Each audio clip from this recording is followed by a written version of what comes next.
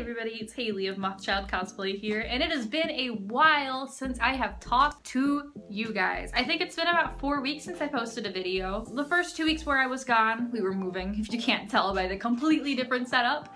And then last week, I just didn't feel like it. So let's just go ahead and jump into like the one project that is still actively happening, which is Chillrend. This is how far I've gotten since I talked to you guys last.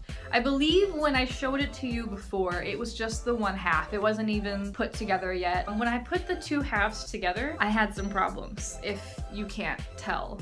I mean, maybe you can't. It's a lot more apparent in person. So right now my plan is to completely sand out all of the imperfections, make it 100% symmetrical, make a two-part mold of this.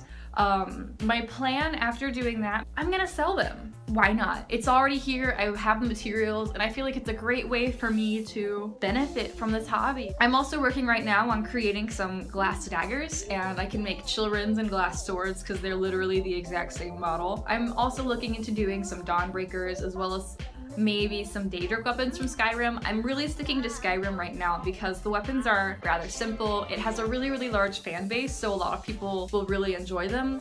And then also they're just really cool. Like, not a whole lot of other games have transparent swords where you can use techniques like this, and even with that said, like, a lot of people don't really seem to want to take the time to use these techniques. I don't blame them. This shit took forever. It's been like a month and I'm still working on this. It's kind of a pain in the ass, but we're getting there. Progress is slow, but it's happening, and that's what's important. So outside of this, finished a formal gown. My husband and I went to a naval ball this past weekend, and because we just moved, we didn't exactly have $300 for me to throw away on a dress. So I was like, give me a week and 60 bucks and I'll make it happen. It's a really nice dress. For the most part, I'm really happy with it. There are some fit problems that I would definitely account for next time, or I might just alter it before I wear it again. You know, I really like it. For a week, it turned out lovely. Aside from that, I also finished up my Grey Warden.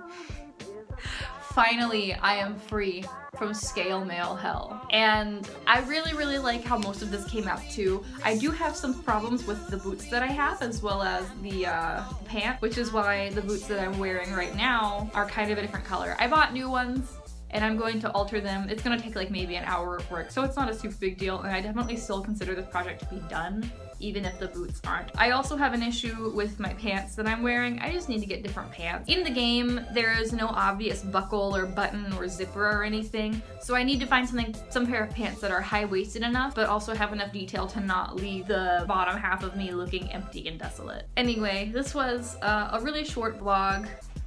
I don't really have anything happening right now aside from Chillrend, but we're getting something soon. I actually am in the process of patterning out everything for the Death Knight Tier 10 for World of Warcraft. It's gonna be my Katsucon Masquerade entry, and I'm also to finish up the Lich King set for my husband so he can enter with me. At the very least, I want to get that done for him in general so he can have a costume to wear, and it'd be just a lot of fun to have like the Tier 10 and then Arthas. I'm really excited. Katsucon is my favorite con, and I'm really looking forward to February. As it is right now, I have 4 costumes to finish.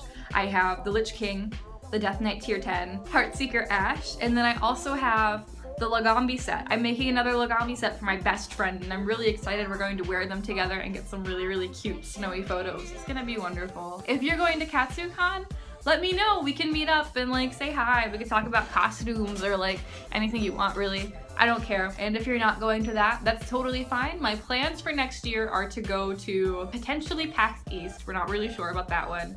Otakon, and then also Colossal Con. So that's, you know, 3 other cons throughout the year. So hopefully I'll see you guys there, and that's not counting the smaller ones that are local to my area. Genericon in March is definitely a yes for me. I always go to Saratoga Comic-Con.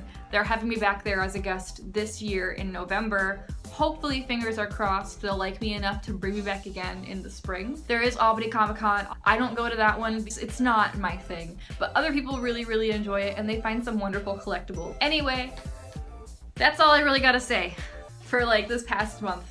I will have a lot more stuff to show you next week, hopefully, fingers are crossed. And once these guys are up for sale, I will let you guys know. I'm so excited. This is like turning out wonderfully. So yeah, I will see you guys next week. Don't forget to go to my Facebook page, Mothchild Cosplay and Creations, or go to facebook.com/mothchildcc. On Instagram, I am Mothchild, MOTHCHI1D. And then on Twitter, I am using Twitter. I'm getting more into it and I'm enjoying myself a lot more on Twitter than I had in the past. I am MothchildCC. So yeah, go ahead and follow, like, and subscribe if you want. I don't really give a shit. Live your goddamn life. See you guys next week.